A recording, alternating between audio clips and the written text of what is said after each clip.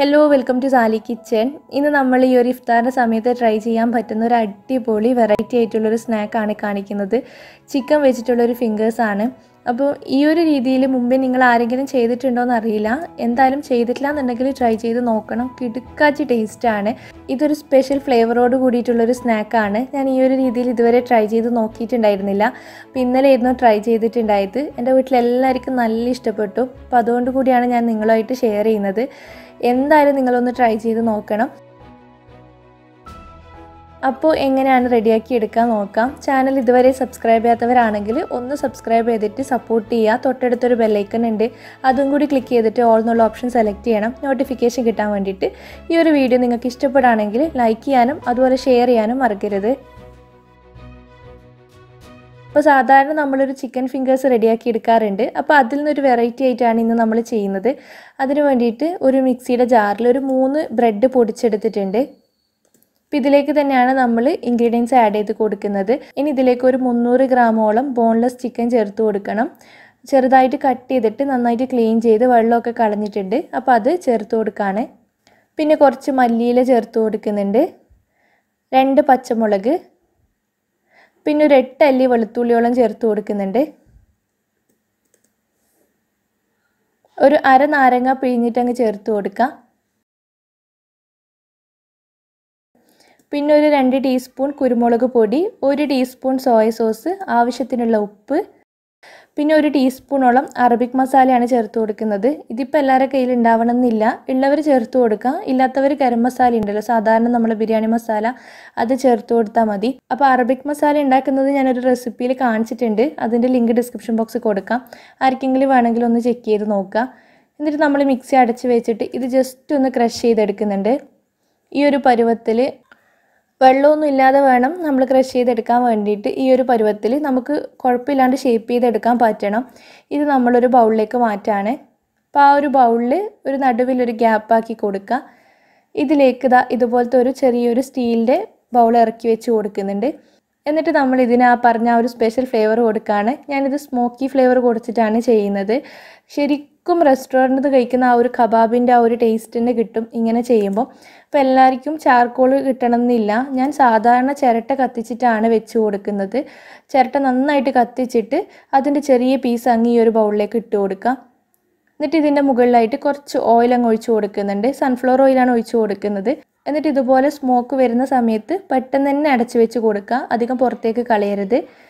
എന്നിട്ട് നമ്മൾ ഇതുപോലെ തന്നെ ഒരു 10 മിനിറ്റ് ഇങ്ങനെ മാറ്റി വെക്കും. ആ ഒരു 10 മിനിറ്റ് കഴിഞ്ഞ് കഴിഞ്ഞാൽ ആ ബൗളെടുത്ത് മാറ്റാം. ഇപ്പം തന്നെ ആ ഒരു സ്മോക്കി ഫ്ലേവർ നമ്മുടെ ഈ ഒരു ചിക്കൻ മസാലയിൽ പിടിച്ചിട്ടുണ്ടാവും. ഇപ്പോൾ കൈ വെച്ചിട്ട് നന്നായിട്ടൊന്ന് മിക്സ് ചെയ്ത് കൊടുക്കുക. ഇപ്പോൾ ഉപ്പ് വേണമെങ്കിൽ നിങ്ങൾക്ക് നോക്കിയിട്ട് ചേർത്ത് കൊടുക്കണം. ഇനി ഇതിൽ പ്രത്യേകിച്ച് പണിയൊന്നുമില്ല, നമുക്കിതിന് ഷേപ്പ് ചെയ്തെടുക്കാം. അപ്പോൾ അതിന് വേണ്ടിയിട്ട് കയ്യിൽ കുറച്ച് ഓയിലൊന്ന് തടവി കൊടുത്തതിന് ശേഷം ചെറിയ ബോൾ എടുത്തിട്ട് ഫിംഗേഴ്സിൻ്റെ ഷേപ്പിലാണ് ഞാൻ ആക്കിയെടുക്കുന്നത്. ഇതിപ്പോൾ സാധാരണ കട്ട്ലേറ്റ് പോലെ നിങ്ങൾക്ക് ചെയ്യാൻ, നഗറ്റ്സ് ഒക്കെ പോലെ നിങ്ങൾക്ക് ചെയ്തെടുക്കാം. ഞാനിപ്പോൾ ഫിംഗേഴ്സാണ് ആക്കിയെടുക്കുന്നത്. 2 കൈയും വെച്ചിട്ട് ഇതുപോലെ ഒന്ന് ഷേപ്പ് ചെയ്തെടുക്കാം. ഓയിൽ തടവാണെങ്കിൽ പെട്ടെന്ന് തന്നെ റെഡി കിട്ടും, കയ്യിലൊട്ടി പിടിക്കുകയൊന്നും ചെയ്യില്ല. അപ്പോൾ ഒന്ന് റെഡി ആയിട്ടുണ്ട്. ഇതുപോലെ തന്നെ എല്ലാം ചെയ്തെടുക്കാം. ഇതിൽ നമ്മൾ ഉള്ളി വാട്ടുന്നില്ല, മസാല ആക്കുന്നില്ല, അങ്ങനത്തെ പണികളൊന്നുമില്ല. അതുകൊണ്ട് തന്നെ ഒരു 5 മിനിറ്റ് കൊണ്ട് നമുക്ക് ഈ ഒരു സ്നാക്ക് ഉണ്ടാക്കിയെടുക്കാൻ പറ്റും. ഇപ്പം ഞാൻ കുറച്ചൊക്കെ ഷേപ്പ് ചെയ്തെടുത്തിട്ടുണ്ട്. ഇനി ഇത് നമ്മൾ മുട്ടയിലും ബ്രെഡ് ക്രംസിലും കൂടി ഒന്ന് കവർ ചെയ്തെടുക്കുന്നുണ്ട്. അപ്പോൾ ഒരു മുട്ട ഞാൻ നന്നായിട്ട് ബീറ്റ് ചെയ്തെടുത്തിട്ടുണ്ട്. പിന്നെ കുറച്ച് ബ്രെഡ് ക്രംസ് കൊടുത്തിട്ടുണ്ട്. അപ്പോൾ ആദ്യം മുട്ടയിലൊന്ന് ഡിപ്പ് ചെയ്യുക, എന്നിട്ട് ബ്രെഡ് ക്രംസിലേക്ക് ഇട്ട് കൊടുക്കുക, ഫുള്ളായിട്ട് കവർ ചെയ്തെടുക്കുക.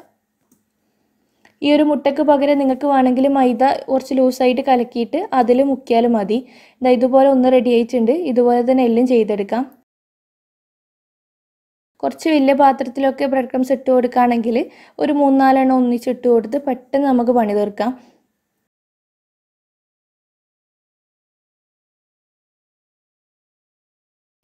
ഇപ്പോൾ നന്നായിട്ട് കയ്യിൽ ബ്രെഡ് ക്രംസ് ആയി, പിന്നെ അത് മുട്ടയിൽ മുക്കി, അങ്ങനെ അത് കട്ട പിടിക്കുന്നുണ്ടെന്നുണ്ടെങ്കിൽ കൈ ഒന്ന് ക്ലീൻ ചെയ്തതിന് ശേഷം മാത്രം ഇങ്ങനെ ഒന്ന് കോട്ട് ചെയ്തെടുക്കാം. നമ്മളിങ്ങനെ ബ്രെഡ് ക്രംസ് കോട്ട് ചെയ്തതിന് ശേഷം കൈ വെച്ചിട്ട് നന്നായിട്ട് പ്രസ് ചെയ്തിട്ട് ശരിക്കും ആ ഒരു ഫിംഗേഴ്സിൻ്റെ ഷേപ്പ് തന്നെ ആക്കിയെടുക്കണം.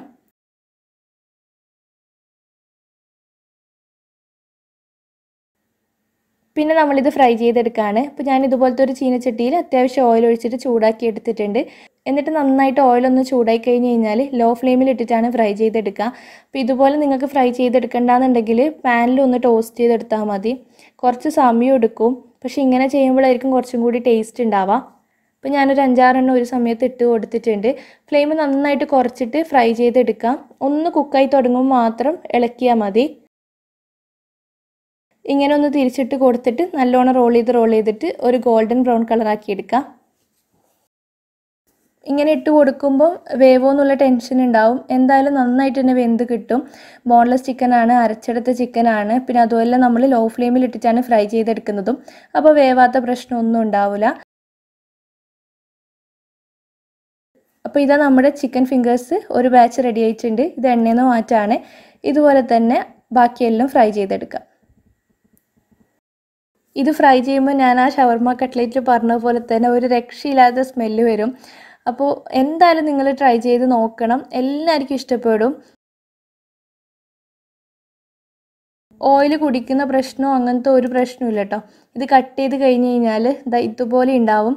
നമ്മുടെ ആ ഒരു നെഗറ്റ്സിൻ്റെ ഒക്കെ ലുക്കാണ് ഉണ്ടാവും. പക്ഷേ സ്മെല്ലും ടേസ്റ്റും ഒരു രക്ഷയുണ്ടാവില്ല, നഗറ്റ്സ് പോലെയല്ല. അപ്പോൾ ട്രൈ ചെയ്തിട്ട് ഫീഡ്ബാക്ക് അറിയിക്കണം. വീഡിയോ നിങ്ങൾക്ക് ഇഷ്ടപ്പെടുകയാണെങ്കിൽ ലൈക്ക് ചെയ്യാനും ഷെയർ ചെയ്യാനും മറക്കരുത്. താങ്ക്